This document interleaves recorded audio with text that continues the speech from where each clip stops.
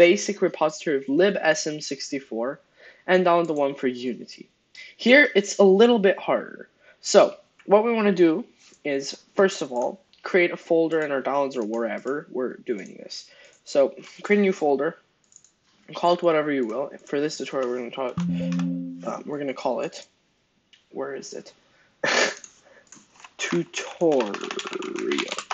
And inside of this, we're going to have two folders, which is package and project. In these ones, this is going to hold the package, which will require us to go to the here, which we will copy this. This is going to be our package. So we go to File Manager, open up Package, and open this in Terminal. Next, what we're going to do is we're going to put this in here. First of all, we're going to have Git installed. So if you don't have that, just go search up Git, and you're going to have to install Git Bash. But if you already have it, you can go git clone the link, which they give you which I'm going to put in the description. You enter, and it clones in here. This is going to be our package. Next, what we're going to do is, it's actually the project. What we want to do is we want to go back into the package and clone only Unity. It's very confusing, but that's how it is. And now when we put this in here, once it's done, it has the package.json here. And now that we've got both of these here, we can go into Unity Hub and use the install 2019.3.10f1 to launch our project, which we cloned. But if you don't already have this, you don't have to sweat it, because if I add it here, go to my downloads and go wherever that is, then tutorial project, this thing, it'll give you a prompt if you don't have that installed, which shows you which version you need to run. And after it loads in, which usually takes a little bit, finally loaded in.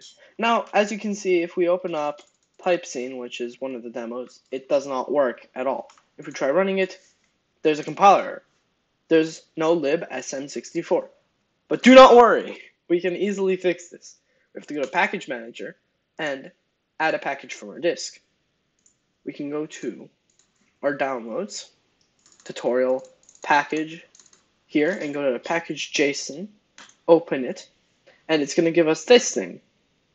And once this completely loads in, there's still going to be an error. We don't have example input provider, but that's also fixed by importing the sample from Libsm64, which is like this. Now that that's done, full screen, it's there, we can go to the sample scene, and here we have this thing, which is the example for the Mario clone, but we don't see Mario here. That's because we have to run it. But first of all, before we run anything else, there's one more step that I've overlooked, which we have to do. We have to take our ROM from before and rename it to baserom.us. And since I already have one of these, I'm going to drag and drop it in here and actually locate this in Explorer and move it up one, because it's supposed to be right here. And now there should be a base ROM. So once you have that all set up, you'll have Mario with a controller. This is the only thing that works. And you, with the right joystick, you move up and down for left and right. And with the left joystick, you can move around. This is using a Pro Nintendo controller, so Y is jump, A is attack, or while jumping, sliding, or whatever this is, and then L on the back of the controller is to jump backwards. And yeah, now you've got a fully working Mario 64 clone, or something like that. And it's just your job now to import your own levels and stuff. If you want to know how to import the levels and make them work, you can continue watching. If this is all you needed to know, well, have a nice time and please subscribe. Anyways, to import our level, we're going to want to create a new level because this one has some weird shading. If you like the shading, keep it, but if you don't, then we create a new scene. We delete everything already in the scene and put this in. But the problem is that when we run it here, it does not look good. That's because we're using a directional light, and for some reason directional lights are buggy with this Mario thing, so that's not what we're going to do. We're going to delete the directional light and add a point light. This, I don't know why, but if you increase the distance, it does stuff. It'll look better than the actual directional light, which is supposed to be a sun. So we can duplicate this, until we have something like this. And now, when we run the tutorial thing, we have Mario in his full glory, in full HD without the weird lighting bug. But now, we want the new level, right? So, we have to go to Super Mario 64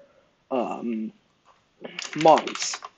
And we go to the models resource, which is a resource for a lot of Mario models. and the one that works out of all of these is Wet Dry World for some reason. So we want to download this as a zip, and in here there's this WDR, which we want to take out over here and go into Unity and drag and drop it in the folder and all. Because once this is in, it didn't work for the first time, so usually it takes a little bit of trying. Yup, it worked now. We have WDR here, and it's a full level, and voila. Now that we've got this in, we've got to do a few more things. As you can probably see here, if we go inside of the level, it's lit up, but sometimes there's a dumb error in which it doesn't light up. But if it's not there, then it's good. Anyways, what we want to do is add I have terrain here, so we want to search terrain, and Libsm64 static terrain. This is the code we want to put on, and we can set it to whatever, stone, slide, whatever, but we're going to put it to stone default. And what else we want to do is we want to add mesh collider, because this is what makes Mario collide with this stuff.